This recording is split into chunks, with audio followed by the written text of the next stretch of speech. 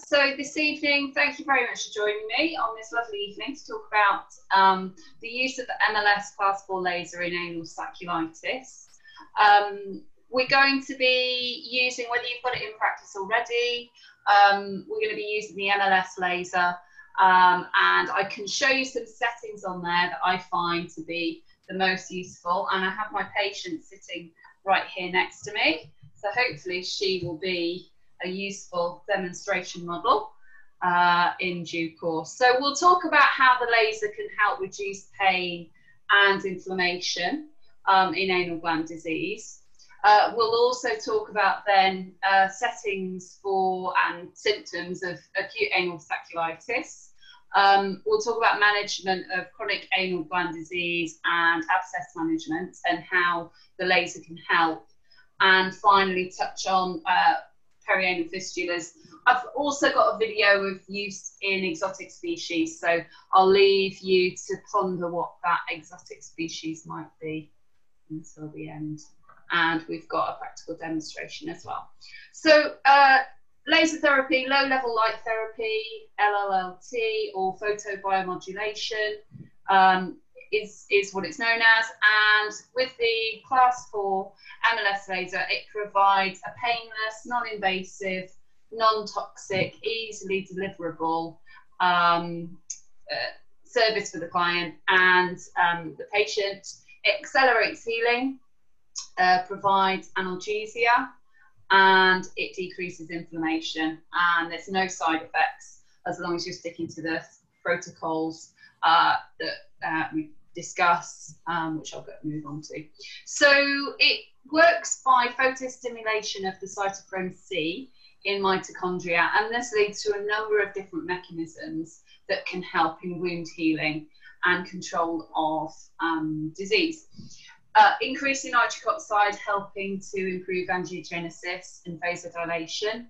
Primarily it increases ATP within the cell, which is there for energy for cell repair. It also has been shown to have effects on fibroblasts to help with healing and scar formation. It increases reactive oxygen species, so helping in the endogenous antioxidant enzyme pathways. It is also been shown to reduce inflammatory cytokines, so interleukin 1, interleukin 6, tumour necrosis factor alpha. And we've also got reduction via the COX-2 pathway via reduced mRNA expression of COX-2. And this all acts as a local effect.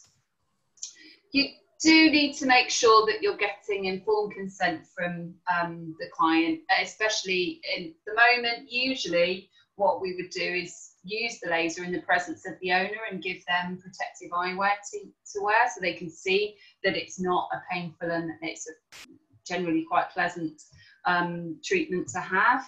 Obviously we can't do that at the moment, so it is patented to reduce pain, swelling and inflammation, most importantly for the handler and potentially the patient, particularly if you're treating around the head. Not so important with anal gland disease for eye protection for the patient. You can see in the picture we've got some goggles there. Making sure, importantly, then maybe scatter from the floor or other reflective surfaces.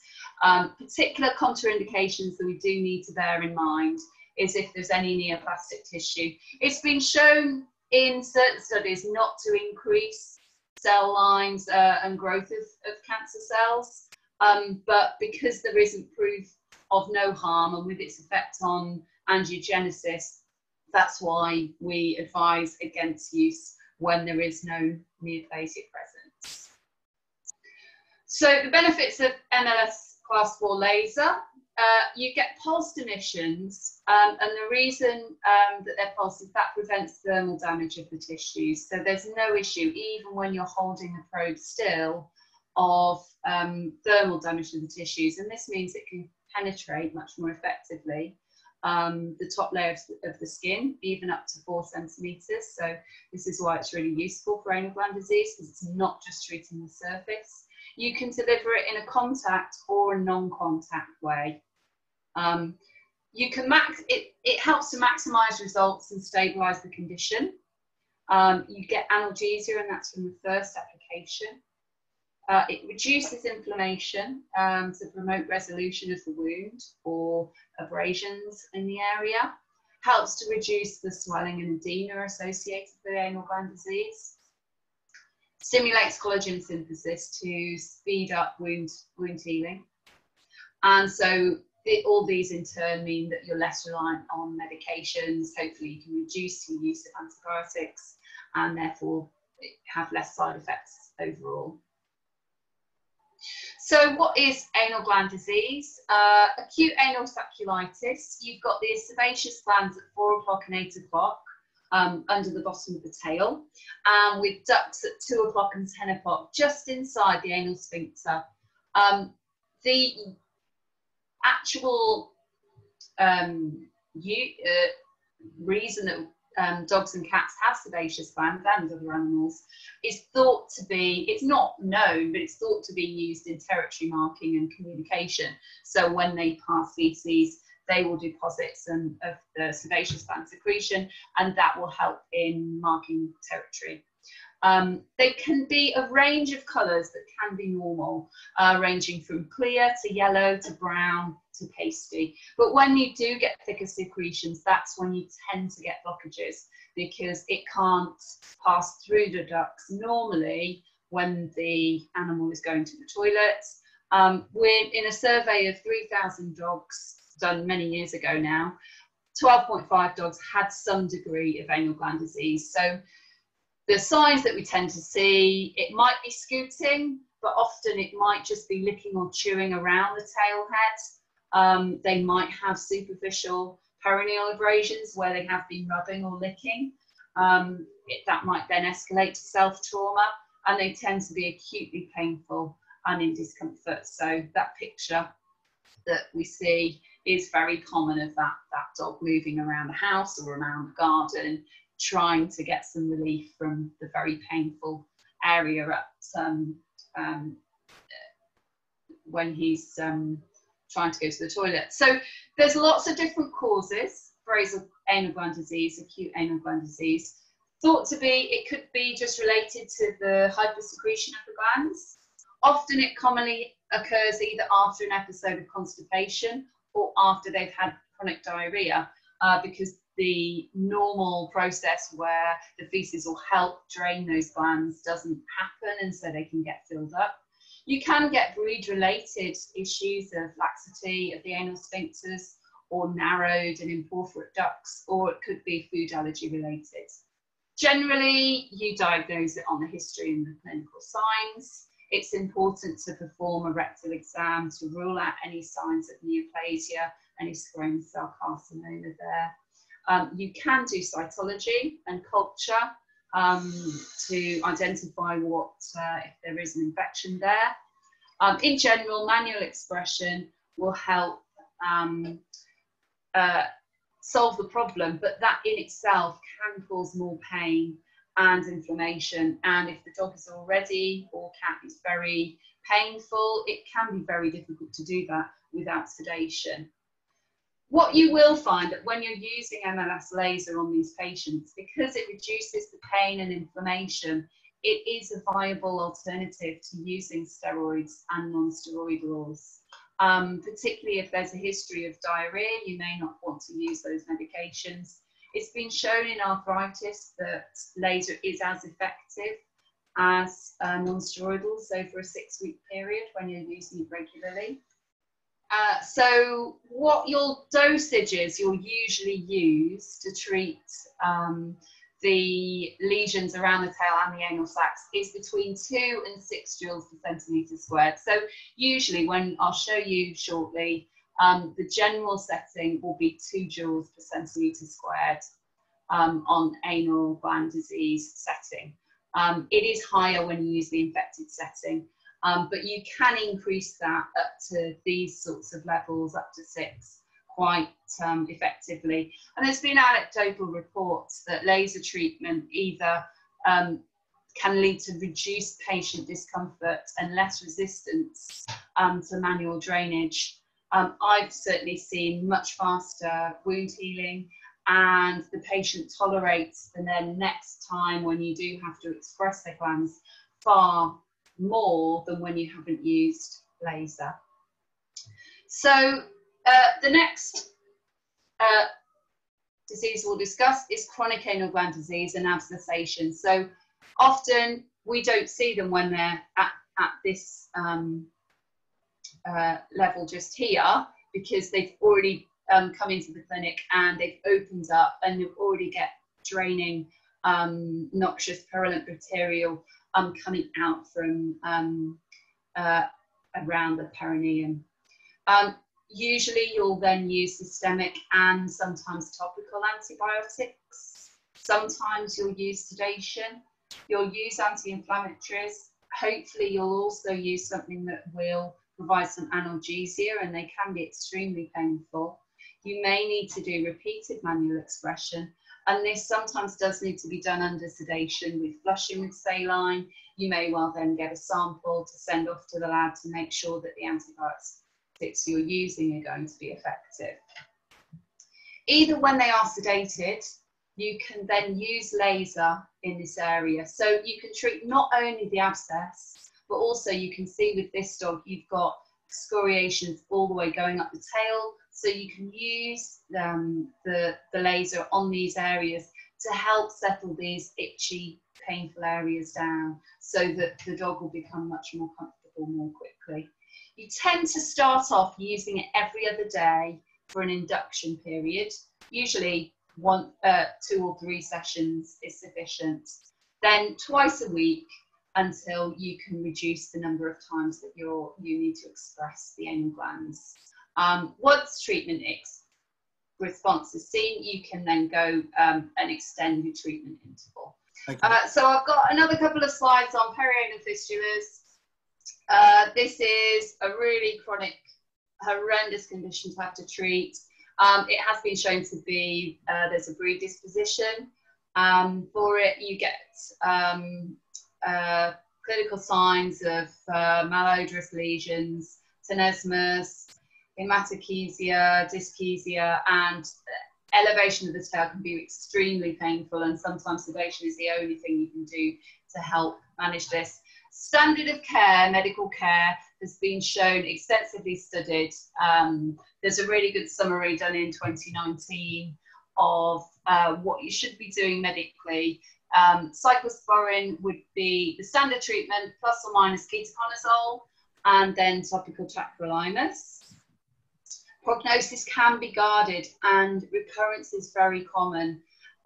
So even with that standard of treatment, it can sometimes be really painful. Laser should be used in these cases in addition to medical management, and it will really help to reduce the pain. It will help the fistulas to try to heal, and you can get a significant improvement in the quality of life. You may well need to be using much higher doses than would be standard for anal gland disease, so 12 to 14 joules per centimetre squared. You would want to use perianal fistula infected setting. To get these doses, you may also then want to treat the area affected with the pain setting, or often the inflammation setting as well. So then you're going to be getting up to these sorts of levels of laser. So there we go. We've got those slides with that detail there. Great. And there's the detail of the laser protocol.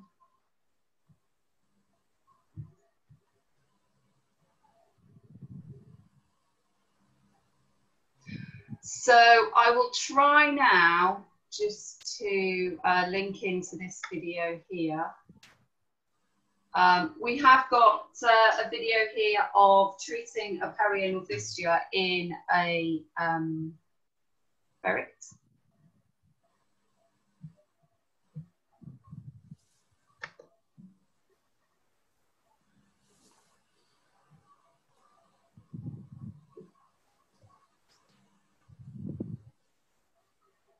Can you see that video? You can, yeah. Okay.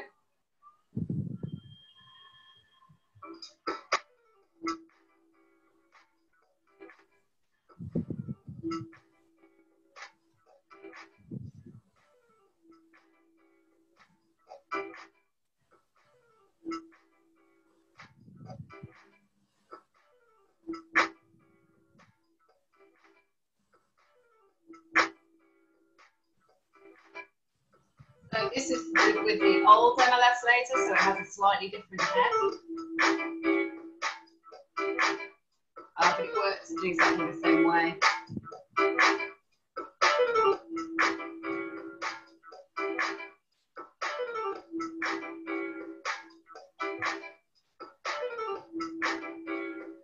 So significant improvement after the course of therapy.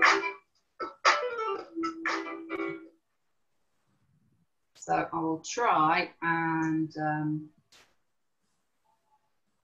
back onto the other video we have. That's nice.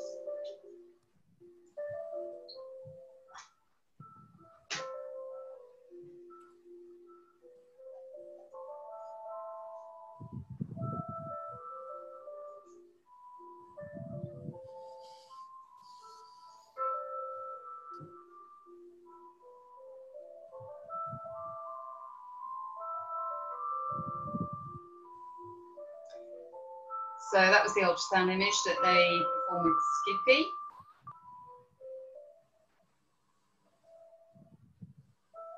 The skin was disinfected and they started using laser therapy every other day. And it really helped with speeding the healing of this nasty abscessed area of skin. After only 4 treatments, so that was a week after, it was already sealed the skin. And the healing you tend to get is a lot more effective after you've been using laser. It's a lot stronger.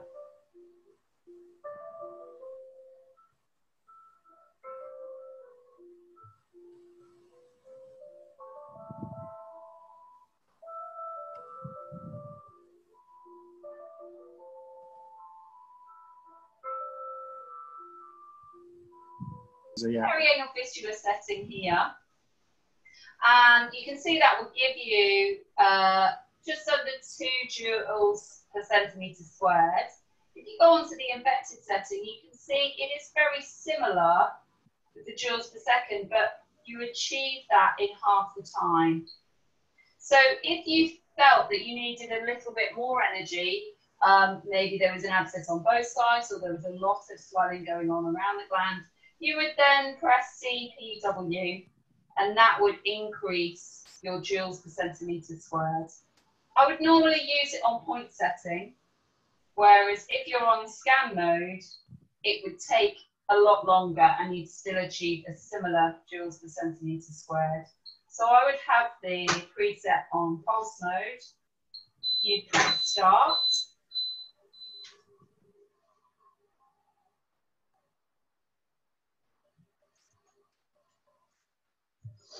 And you would get your patient, and hopefully she's going to behave. And at that point, I would press start. This would be ready to go. I would put my glasses on. I'm not actually going to use the laser today with her. And you could then either use a technique to hover the laser over about 1 centimetre from the area that you want to treat, just here. And you would do that for in up to 6 points. So it would be, if it was infected, it would just be 30 seconds that you'd be holding the laser still. If it was inflammation, you'd then be holding the laser in 6 different points, 3 on each side. And you could hold the laser and moving it around. If you find the patient is not very settled, then sometimes you can get someone to hold the tail gently out and then just hover the laser off the skin, and it will still penetrate the skin even if you're 1 centimetre away, the area you're looking to treat.